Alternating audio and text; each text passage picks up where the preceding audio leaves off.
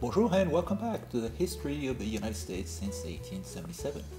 In the last section, we spent quite a bit of time overseas as we explored World War II, the Cold War, and the Korean War. In this section, we're going to head back to American shores as we explore the different changes that took place in American society throughout the 1950s and 1960s. And there are three major developments happening in American society at the time. First is a desire to have greater social equality, and that would be the Great Society programs of Lyndon Johnson. The second one would be a struggle for racial equality, and that would be the Civil Rights Movement. And the third big development is a desire to have a greater equality between men and women, and that would be the feminist movement. We'll study all three in turn, and for each of these topics, I'll start with kind of the before shot and then the after shot. So today we'll start with 1950s society and what happened to it in terms of poverty and youth rebellion, and then we can move on to Kennedy and Johnson next time. Pay close attention because a lot of the debates that we have nowadays, whether it's on topics like affirmative action or abortion and many other topics, they are directly related to the cultural wars of the 1960s. So 1950s society it is. By and large, this was a conservative decade. And in this class, we've studied some decades that were more conservative, like the 1920s, and others that were more liberal, like the 1930s, and well, the 50s and 60s, I guess, would be another pair. Conservative in the 50s and much more liberal in the 60s. The president who oversaw most of that decade would be Dwight D. Eisenhower, elected president in 52 after Harry Truman, served 2 terms, a very popular president, and so he would leave office in January of 61 when Kennedy came along. We've encountered him before. He was briefly involved in kicking out the veterans out of Washington during the infamous Bonus Army episode of 1932. And then, far more gloriously, was involved in planning Operation Overlord, the D-Day landings in Normandy in 1944. Then, after World War II, he briefly oversaw NATO, which was a big anti-communist alliance.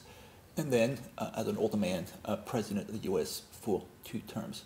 As a president, he was popular, but also is often associated with a sense of complacency, that things are perfect in American society, that the US is richer than any other country in the world, there is no reform to be made, and that's true of many older people. They don't want to change things because, well, they're old. You don't see that many revolutionaries on the barricades with gray hair. He was married to an old woman, obviously. Her name was Mamie Eisenhower. And the image that people had around the country was that he was that nice grandfatherly figure who liked to go and play golf. Some of it was not quite accurate. Now that we have access to all the documents that have been declassified, realize that it was far more hands-on behind the scenes. But that's the public image that he had. So a sense that you don't want to change things, and that's what complacency is. You're happy with things as they are and you don't want to change them. Beyond that, it's a rather conservative administration. He was a Republican, so all the things that I've mentioned in previous lectures about being small government, a desire to be pro-business, that applies to him as well. One of the prominent members of his cabinet was a man called Charles Wilson, who before that had been the president of General Motors, which back then was the largest corporation in America. And when he was Secretary of Defense, which was his job in the Eisenhower administration, it was never quite clear what was most important to him, defending American businesses like GM or serving the interests of the public as a member of a cabinet. He's famously quoted as saying, "What is good for GM is good for America." Another ism that is associated with the 1950s would be materialism, meaning that you focus too much on material goods. And it has to do with a kind of trauma that the generation that was an adult generation in the 1950s had to go through. These are people that grew up as kids during the Great Depression, so obviously were lacking for everything. And then by the 1940s were dispatched to World War II if they were men, or as women remain in the US, probably found a job during the 1940s, but also could not spend much money because it's an era of rationing. So by the time you get to the 1950s, finally they have all that pent-up savings and a desire to buy goods, and they do that a lot. They buy their suburbs, they buy their car, they buy electric appliances, and they're happy with that because they had all the excitement that they could ever dream of during the 30s and 40s, and now they just want to relax.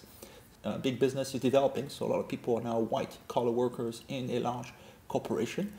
And if you're interested in seeing a person like this, I would recommend watching The Apartment, which is a great great comedy from the 50s, one of my favorite comedies, and it is set in a big insurance company in New York City. And what you do is that you wake up in the morning and you take your car to go to work, and you have to show up there at 8 a.m. sharp because that's what your boss tells you to do, and you have a cup of coffee at 10 a.m. because, well, that's what your company tells you to do, and so forth all day long. And by the end of the day at 5 p.m. you come home because, again, that's what the clock tells you. And why do you buy that product? Because the companies told you what to do. And throughout, you are in what is called the rat race. Like all the other rats, you're in the maze looking for the cheese. Or another expression from the time would be to keep up with the Joneses. And there's something great about it. It's always good to have a nice car and a nice house and so forth. But to a younger generation, as we'll see in a minute, it's a bit frustrating.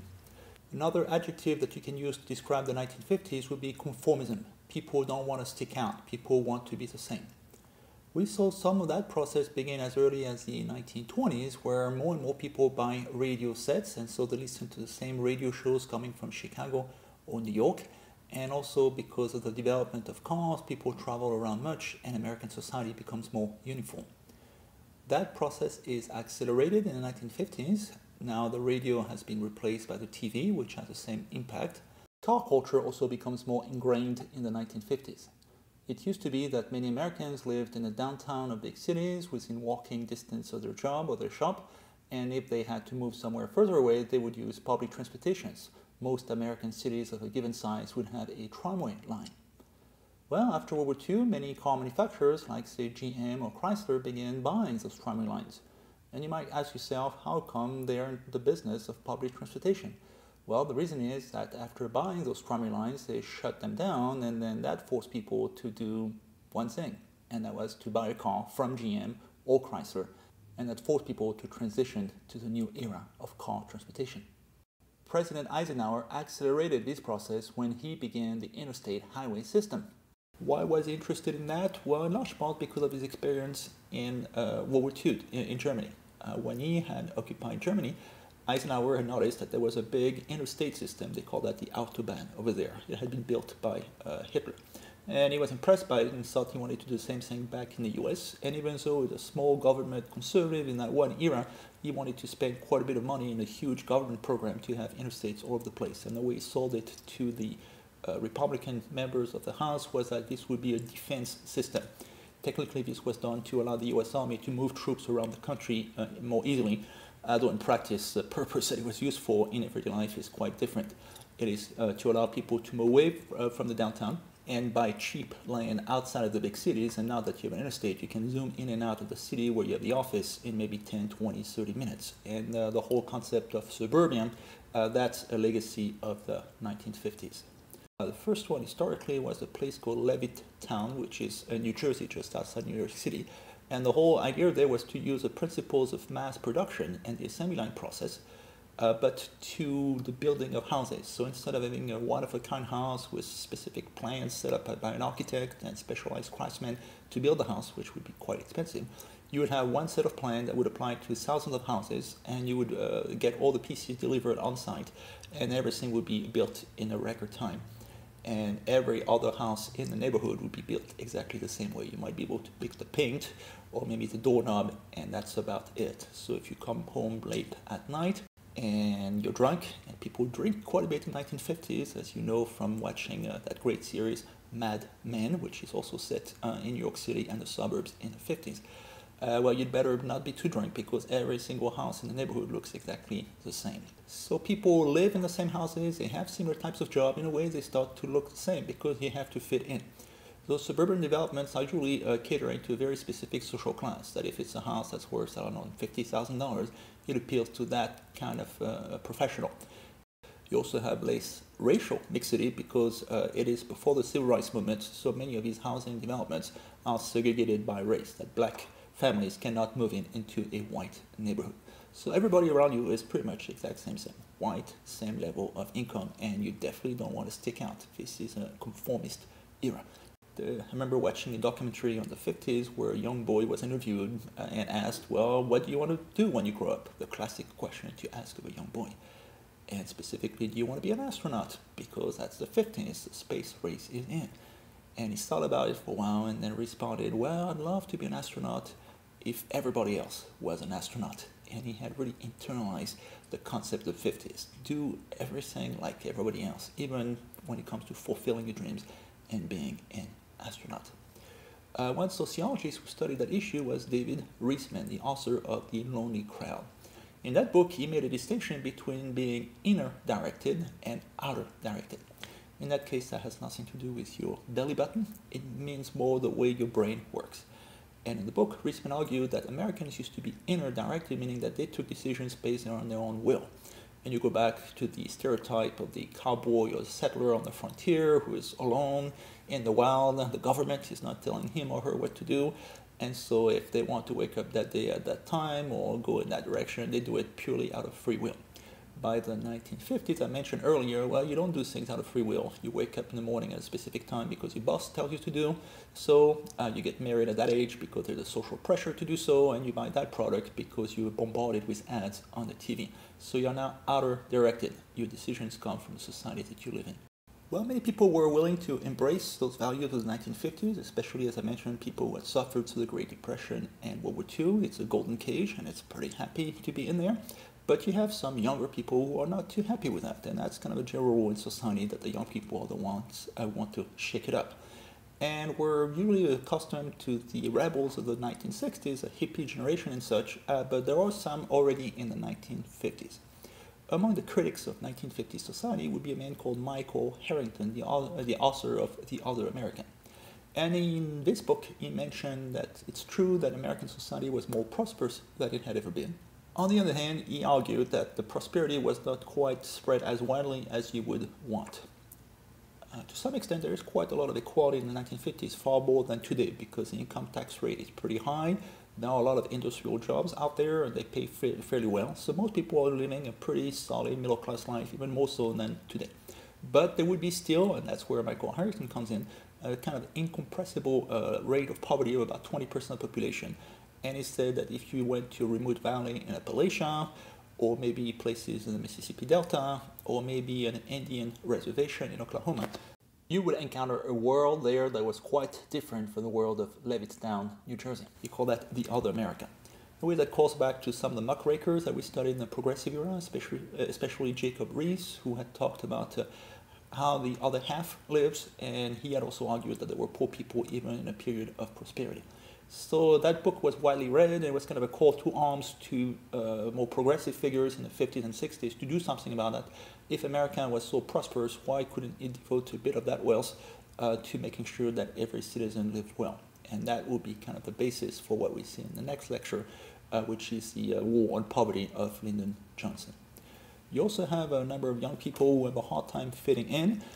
Well, some people do fit in. I mean, they're square, and so by 18, they go to college if they can have the means to, or they get a job and they get married early, and they're just perfectly fine. But you have some other people that want to experiment a bit more because, well, they're 18, and if they don't do crazy things now, they'll never will. And they'd love to experiment and do crazy things, but they can't because it's a very conformist society where you are told, get a job, move into the suburbs, follow what your boss is telling you to do, don't stick out, and get married very young and start cranking out those kids.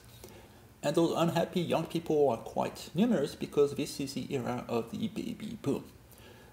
The baby boom in that case would refer to the fact that the birth rate among Americans in the 50s and 60s is very, very high, as you can see from that graph.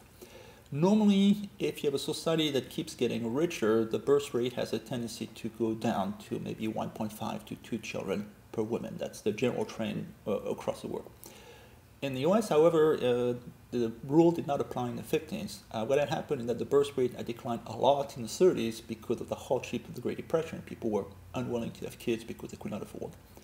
And then the birth rate had remained low in the 1940s because it's also a period of turmoil, the World War II. And in fact, a lot of couples are separated with the men being overseas fighting. But by 45, 46, when America demobilized and all the veterans return home, well, they get married. And I won't go into all the details about the birds and the bees. You're going to have to fill in the details. But 9 months later, all the babies are born. And so you have a kind of rocketing birth rate, and that remained pretty high throughout the late 40s, 50s, and 60s. Part of it is also connected to the fact that women get married very young, that initially contraception is illegal, And so many women are just stuck having kids whether they want to or not. And we'll get back to it when we study the feminist movement. Another development affecting the youth in the 1950s is the growth of teenage delinquency, meaning that young kids get into trouble, and not necessarily huge trouble, more like stealing cars, getting into bar fights, that kind of stuff, but it's still delinquency. And many of the parents are wondering about that, and in fact they look at their kids as being brats, because remember, these are parents that went through the Great Depression, that went through World War II, and their kids had it much easier. They grew up in the suburbs, and they had a car when they turned 16, and everything that money could buy, and then somehow they get into trouble. A good example of that would be the character played by James Dean in the classic movie Rebel Without a Cause, where he is following his parents. I think it's set in California, not far from LA, and he has everything that money can buy, but he gets into trouble, and specifically there's a very classic scene where they play chicken. They steal cars and then they race the cars toward the cliff to figure out who will be chicken and will jump out of the car first. Great movie. Also on the topic of movie, the other big icon from the 1950s would be Marlon Brando, specifically a movie called The Wild One, where he's there as part of a gang of bikers that terrorize a small town again in California. These are the two big hunks from the period. Notice the tight-fitting white t-shirt. Marlon Brando also was big in Streetcar Named Desire, and also in On the Waterfront, which is another great movie. But the point I'm making there is that those two icons for young people, you notice that they're playing bad boy roles. So what's wrong with those young people that commit all these crimes as the older people? And plenty of explanations are given. Some people blame the fact that some women have jobs and so they neglect their kids and they don't raise them well enough, so you kind of blame the mother in that case. Some people blame comic books, which are very popular, and they think that these are not giving a good role model to young kids. One person who came up with a more convincing theory would be the sociologist Paul Goodman in a book called Growing Up Absurd. And studying those teenage delinquents, he noticed that these are people that had a hard time fitting in, that they were told from very early on, get a job, get married, get that house in the suburb, and they just didn't want to do it. And that's their way of rebelling against the straitjacket that 1950s society is about. And even though a majority of people in the 50s have a tendency to fit in, because that's what they're told, you do have a few rebels, specifically the Beat generation, or the Beatniks. These people would be people like Jack Kerouac, another French-American, lived in New York City, and he was not too happy there. He lived with his mom and was just bored out of his mind. And at some point decided to just go out and leave. And he hopped onto a Greyhound bus, and then he went to Chicago and lived in a kind of a commune there for a while, and had different affairs with women that he was not married to, and tried alcohol and drugs, and then got bored after a while, and then hopped onto another bus to San Francisco, and just went from big city to big city. And that's what those Beat do. There are people on the move. They're never happy where they are. They would remind you of the lost generation, those unhappy intellectuals of the 20s that we had studied in an earlier lecture. Jack Kerouac eventually went back to New York City and just sat at his typewriter, got a very long ream of paper, and decided, let's just write a novel about my experiences. And that became the American classic On the Road, which I highly recommend that you read. It has a nice breathless flow to it, because it was written supposedly in one sitting. That Kerouac had taken like a gallon of coffee and 2 packs of cigarettes, and I just typed the whole thing in one stay. If you want to look at the manuscript, it has been preserved. It was actually sold for auction something like 10, 20 years ago for an ungodly amount of several $million. Or you can get the much cheaper version to get the Penguin edition or something, where for $5 or $10 you can still read that great classic, On the Road by Jack Kerouac. So keep all these issues in mind, because by the time we get the second half of this lecture, a lot of the reformers in the 1960s will respond to those demands by the baby boomers to have a society that is more open and also that caters more to the need of the poor. And that's what John F. Kennedy and Lyndon Johnson would be about. And I want to finish by talking about the activism of young people, because that will be a big theme throughout the baby boom generation. Either the beatniks today, or later on, the more active anti-war activists of the late 60s and so forth. Because it's a rule traditionally that many young people don't act as much in politics as they should, and they should. I've noticed that with my students, that many of them don't vote, and they should, because in the 70s, in order to cater to young people, there was an amendment to the Constitution to lower the voting age from 21 to 18, so you can vote. And most people who are young don't vote, and that means that old people who do vote kind of set the stage for national politics. And so politicians who only cater to their voters will say, let's talk about Social Security and Medicare and old people stuff, and never pay attention to what is important to you. So pick an issue that you are passionate about and act on it. If the thing that does concern you will be school shootings, well, take a stand on that, because old people won't go to school, so they don't care about it. Or if that issue is global warming, well, act on it, because all politicians, they'll be dead long before the planet heats up and they don't care about it. Or if your issue is student debt, well, again, old people could care less about the fact that college is far more expensive today than it was back in the 60s when they, as baby boomers, went to college. Or if your issue is contraception or abortion, well, act upon it, because, again, people in their 60s and 70s, they could care less about it. They're not going to get pregnant anytime soon. Or if your issue is reining in the national debt, again, old people will never have to pay back all that money. You will, so they don't care about that. Or if you are more interested in staying home, eating Doritos, and watching whatever is on Netflix, well, do that. It's a free country, and you can be politically apathetic if you want. It would be a shame, after studying so much US history, that you don't have an opinion of your own. Well, that's it for my rant today, and next time we'll talk about the activism of the 1960s. Au revoir, and goodbye.